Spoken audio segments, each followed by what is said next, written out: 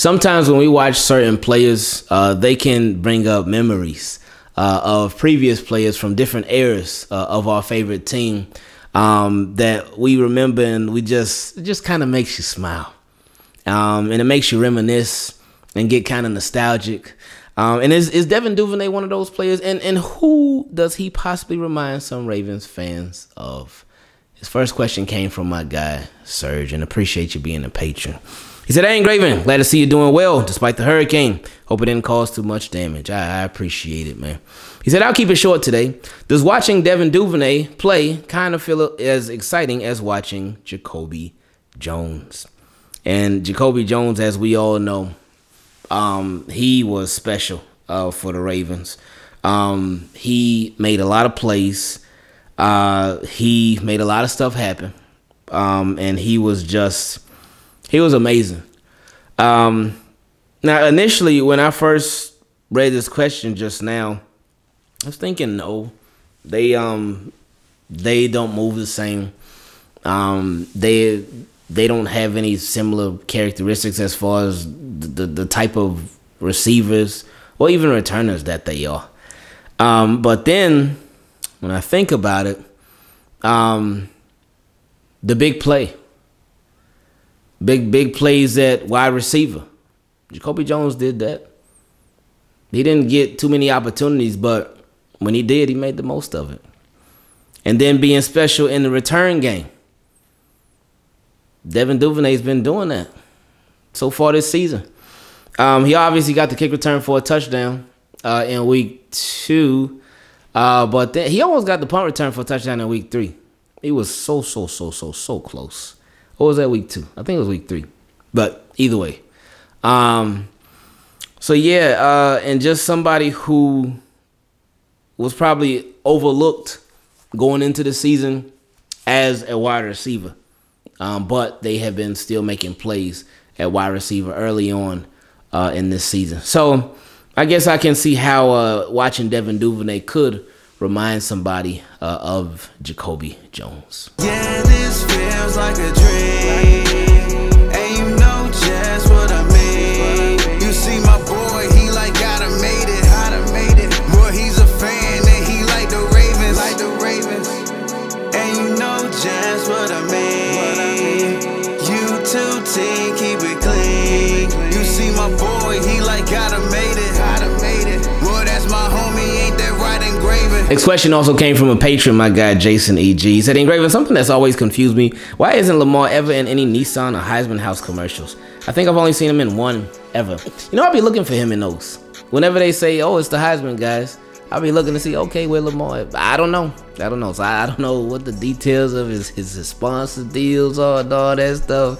I couldn't answer that one. Next question came from my guy Gareth. He said, "Ingraven, hope you and your family are safe. Send my prayers and well wishes." Appreciate that, Gareth. My question, do you think we still need to trade for a wide receiver? I really do think we are set, but would love to know what you think. Thanks for reading my question. I wouldn't mind if they did. I don't think they will do. I don't think they will. Do they need to? It's not a glaring need, I wouldn't say right now. But you just got to hope and make sure that you keep your own guys involved and you just had them ready. Now, Ravens haven't really been down. Yeah, they really haven't been down this season like that. They're going to be tested. They're going to be tested a lot throughout this season. There's going to be times where they get down. And Bateman and Duvernay, these boys going to step up like that. They should.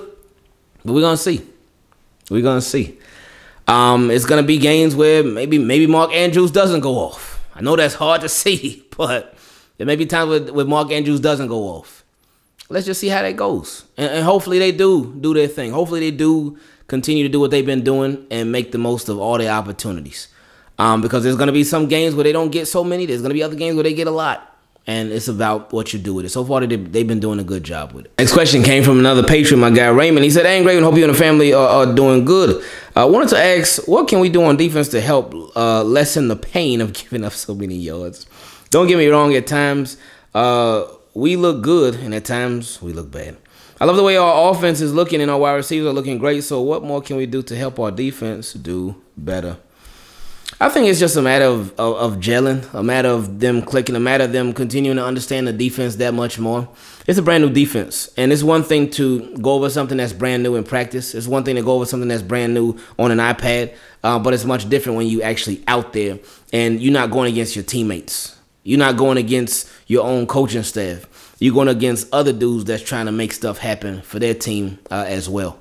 So it's just a matter of everybody understanding what they have to do, understanding their assignments, and being at the right place at the right time. This question came from our boy Phil, and appreciate you being a patron. He said, this is not Ravens related, but I have to make a point. When we go to play Cincinnati, I don't know if you or others have heard, but yesterday at the University of Cincinnati, the Dolphins had their walkthrough practice for tonight's Thursday game in Cincinnati, where today it was leaked and reported that students at the University of Cincinnati video recorded at least 10 formation plays during Miami's walkthrough practice, posted them on Twitter, and now they are being shown to the public. It's now being investigated by the NFL, and since Cincinnati's in our division, the Bengals organization better hope this doesn't happen to the Ravens when we go to Cincinnati to play them. But I think with that, they said that the Dolphins, the plays that they were out there doing, they all had 12 men on the field. So maybe it was Mike McDaniels just trolling. Speaking of the Dolphins, next question came from MRA. Said, what's up, Ingraven? Much love. Wanted to speak about Tua in the league. He was obviously concussed the first game. Coming from me, a person who played the highest level of high school football in North Carolina and won rings at that level, as well as playing at the college level, he should have sat for at least 2 to 3 games after that.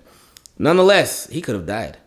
We had the NFL come teach us numerous times about heads-up football, but they have obviously become hypocritical in their approach. Oh, you ain't know, baby? It's business, baby. It's a nasty business. It's business, baby. He said, not to mention Devin Duvernay should have been out for that game versus the Patriots as well. I was surprised to see him playing. We have to do better. I know as fans we want to see people play, or we want to call them tough if they come back and play, but it's not tough. It's stupid. It's life, potentially death or CTE. Last thing I want to say is the same way Tua got concussed in the Bills game was exactly how Lamar got hurt in the playoffs. That play should be illegal. I respect Lamar even more for actually letting his body heal when he gets hurt, because the fans like it when you tough it out, but when you get hurt again after not letting yourself heal, you then are considered washed up and injury prone. Much love, Ingraven. Let me know what you think about this. Someone has to save the champions from themselves, right? Woo! With the Devin Duvernay, maybe, and I know they're different like levels of concussions and whatnot. Devin Duvernay, I'm no doctor. It didn't seem like it was one of those. It obviously wasn't Tua-like. He did come out, but when he went down, he just went down and he sort of like stayed down for a little bit. So with his, I mean, I never expected him not to play in the following game, because it just seemed like maybe he was just shaking up. Hey, it could have been a concussion too. I don't know. With Lamar, his way his head banged on the turf in the Bills game. I was surprised. I was surprised that they kept Lamar out of the game. I really was, because again, I know NFL is a business, so I expected them to have him right back out there. Because again, Lamar's money. And it was a playoff game, so that's money. The same way they did with Patrick Mahomes versus the Browns in the playoffs. Patrick Mahomes apparently got a concussion. And I was like, oh, that's Patrick Mahomes. That's money for NFL. They took him out. And I was like, whoa, hold up, man. So, but yeah, with the whole Tua situation, it was just reckless. It was reckless. And I didn't get it. It's weird. Because, yeah, Tua was obvious. Like, Tua, it was bad. It was bad from jump, from the Bills game, like you mentioned. He got up and he was like wobbling and all that, wobbling some more. That was just nasty. But then he was out there a couple plays later, and I'm like, what? And then, then he comes back out the following game, and it's just scary. And with that, a head injury. Head injuries are the scariest ones, man, because so much goes on up there, man. But that's where everything gets its signals from your brain. So if you you don't want to see Tua go down this road. You don't want to see him be put down this road, down this path of getting concussions. Because we've seen players that's happened to, and they said no. So some of them, they like, hey, no, I'm calling it quits. And if a guy has like consistent concussions, it's never a good thing. Next question came from my boy Jonathan D. He said, what's going on, Ingraven? Hope everything is all good. I got 2 questions. First one, after these 3 games, I've been looking closely at the offensive line, and yes, we got hit really bad with injuries. And I know a lot of people are waiting on Ronnie Stanley to get back on the field, but let's take a look at something. As we know, Ronnie had 2 surgeries on his foot and hasn't played over 2 seasons, but I think Ravens are being cautious with his return, and here's why. Coincidentally, Juwan James started week 1, and now he's out with a leg injury. Our swingman, Patrick McCary, is out for now with a leg injury. If we had rushed Ronnie back for week 1 or week 2, we would have been having a different conversation today. If you really look at it, I love the fact that we are not rushing him back yet. I think we should sign a left tackle for now. Have Lele hold on to the position and have Ronnie come back maybe week 6. Because if he was out there week 1 or week 2, whew, let's just say I feel for the other guys. What do you think? With that, I just think Ronnie Stanley, yeah, they are being extra careful, extra cautious, because they've been down the rush Ronnie Stanley back road before, and they don't need to go back there again. Oh, that's all I think it is. They're being like extra careful, and especially since he had 2 surgeries last year. You want to be extra careful. You have a lot invested in him too. Whenever you really invest into something, you don't want to see it ruined. So I think that's all that it is. He said in second question, do you think it's time to put Ben Cleveland at guard over Ben Powers? Because I'm not liking Ben Powers' performance in pass or run blocking. I feel that Ben Cleveland just needs reps right now and chemistry so we can unleash his true potential with the starters. Thanks to Graven. Sorry for the long message. No, it's all good, man. But Ben Powers, I don't know, man. I never really look at him individually. The last time I saw him individually, like really noticed him, was when he was getting pushed back. But you don't really hear his name called too often. But at the same time, again, I don't really pay attention to the individual offensive linemen like that. So with something like that, I guess I would have to really look and really pay attention to the offense. Like if it's a play and pressure gets through and they like show the replay or something, they're gonna be like, oh, okay, look who gave that up. But live, at least for me, because I'm live on a play, I'm looking at Lamar, looking at wherever the ball's going, who is going to, what they're doing and whatnot. But the offensive line, I'm like glancing at them, but I'm really watching who got the ball in their hands. So with Ben Powers, I mean, hey, if he could pass block, the pass blocking has been all right. But I mean, the run blocking, it can't be no worse, right? So what would it hurt to throw Ben Cleveland in there? Next question came from my guy Dominic. He said, what's up, man? Hope everything is good after this great team win. After Lamar's first 3 games this season, his price has just been rising and rising like inflation. He looks poised and locked in. Doesn't matter if it's running or passing. And I think he's getting more and more comfortable. With his stock steady rising after every game, do you think the Ravens would try to throw him an offer to during the season before his price gets out of reach? I know he said he wants to wait until the end of the season to re-sign, but if the Ravens offer him something he can't refuse, do you think he takes it? Or did the Ravens already have their chance? I don't think he would take it because he knows what's going on right now. He knows, again, like you mentioned, his price keeps going up. So if you continue to do your thing, say, for instance, if the Ravens offer him something right now, it could be a beautiful deal. Ooh, it could be nice. It could be a real nice deal. And then he goes off week 4, goes off. Week 5, plays phenomenal. Week 6, 7, 8, and goes through the season, has a wonderful season. But you already took the deal.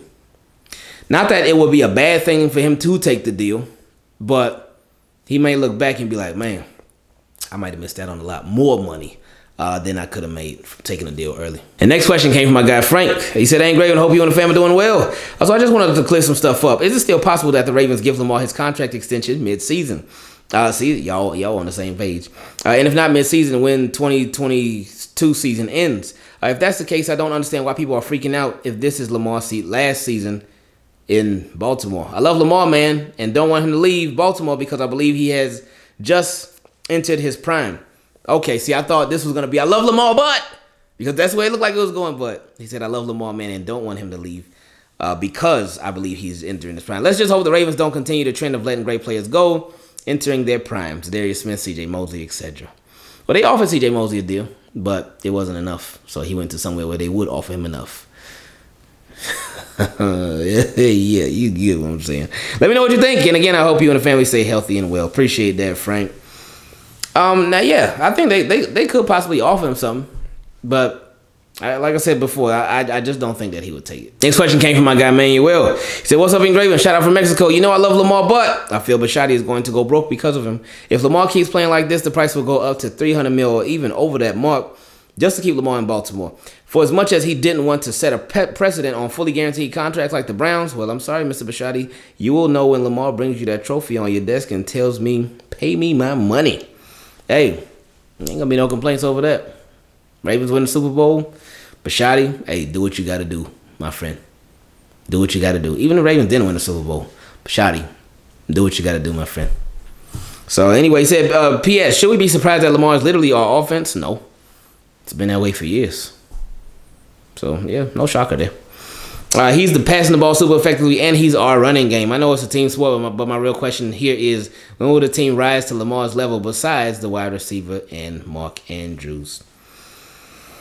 I mean, you would hope that they could start to get more out of the running game, and hopefully with J.K. Dobbins and Justice Hill they will, and even the other guys too. But those guys have looked like our best runners, and I think it's no coincidence because they're the most familiar with the Ravens system too. But you just hope that you can get more contribution out of them too, out of the run game as a whole. The last question came from my guy Avery. He said, Steve Bisciotti and the Ravens front office are walking on thin ice. I'm tired of all the conversation about Lamar Jackson's contract, but there is one perspective I haven't heard many people bring up. Skip Bayless implied Monday morning that the Ravens front office could be trying to string out Lamar for as long as possible so that he stays on his mission and ultimately wins the Super Bowl. We all know how motivated Lamar is just to prove people wrong. The Ravens might be using his own mental makeup to produce a Super Bowl out of him before paying him the bread. The Ravens probably feel like paying up is inevitable even if the price goes up. With the physical work Lamar has put in during the offseason combined with how mentally motivated he is, the Ravens may have unlocked the most dangerous version of Lamar Jackson. That's a good point. Like, who isn't motivated by money at their job? If you are told at your job, hey, we are going to give you a raise. We want to give you a big raise. Biggest raise we ever gave you before. But we just want to see how you perform. You're going to be going crazy. You're going to be going crazy with it. Really showing them like, hey, I deserve this raise. Even if you've already shown them that you deserve the raise. And they know that your work has spoken for itself. Even though they know you deserve a raise already. But if you haven't gotten it yet, see, and it could go two ways though. You could be like, man, I ain't feeling this no more.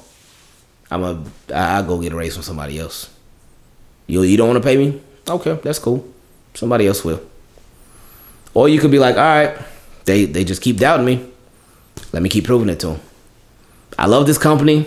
I love working for this organization. I love the people that I work with. So I ain't really trying to go nowhere. So I'm going to keep showing them. But, hey, push come to shove, man. But I'm going to keep showing them, though. But we'll see. So that could be it with Lamar. So, yeah. And it's business, too.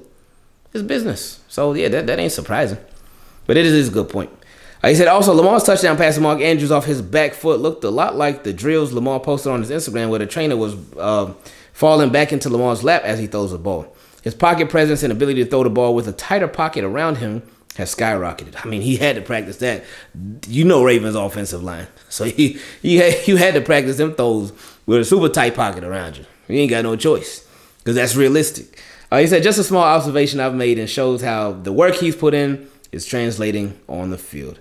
And, hey, it certainly is now. Oh, well, not now, but later on, it's time for all that work to translate to his pockets as well. Yeah, this feels like a dream, and you know just what I mean. You see my boy, he like gotta made it. Boy, he's a fan, and he like the Ravens, and you know just what I mean. You two team, keep it clean. You see my boy, he like gotta made it. Boy, that's my homie, ain't that right engraving. Shout out to Ingraven.